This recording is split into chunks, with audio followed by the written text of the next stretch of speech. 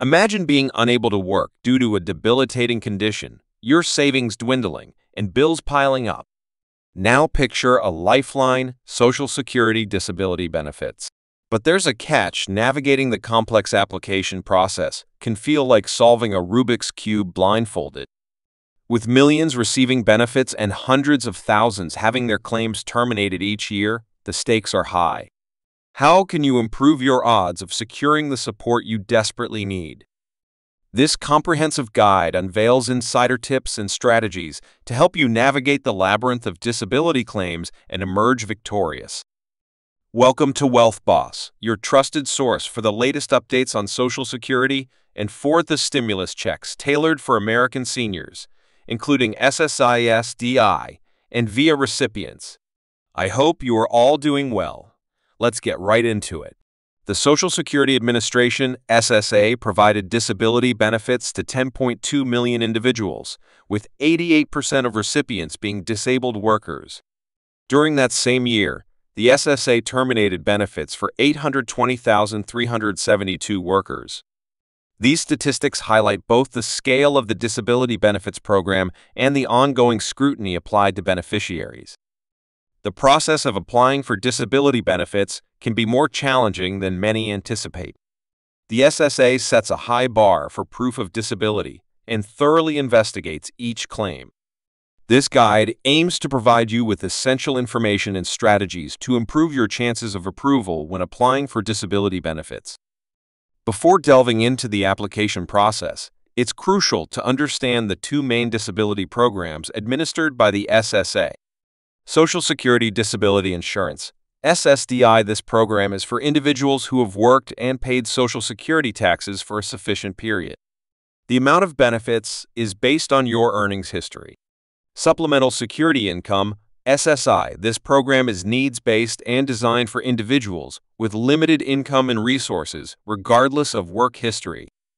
Both programs use the same medical criteria to determine disability, but they have different eligibility requirements regarding work history and financial resources. The cornerstone of a successful disability claim is thorough, well-organized documentation. The SSA requires substantial medical evidence to prove both the existence and severity of your disability. Ensure these records span the entire duration of your disability, showing its progression and impact on your life.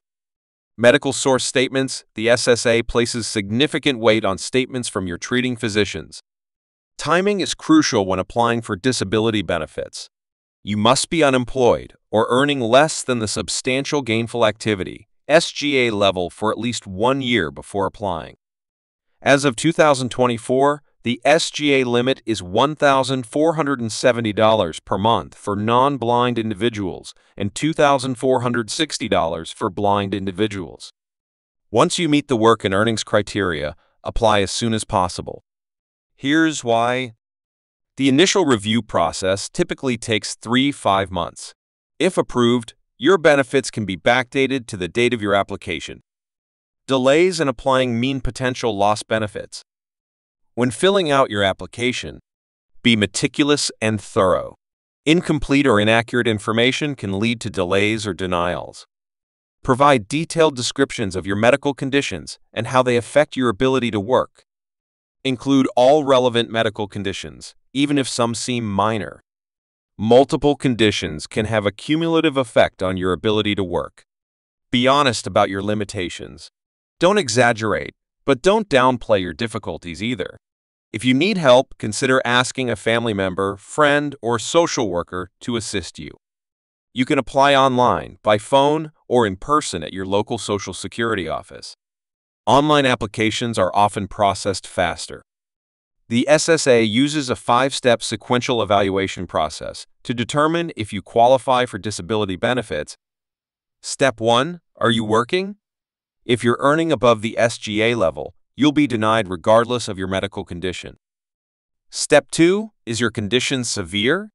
Your condition must significantly limit your ability to perform basic work activities for at least 12 months. Step 3. Does your condition meet or equal a listing? The SSA maintains a list of impairments, often called the Blue Book, detailing conditions that automatically qualify as disabling.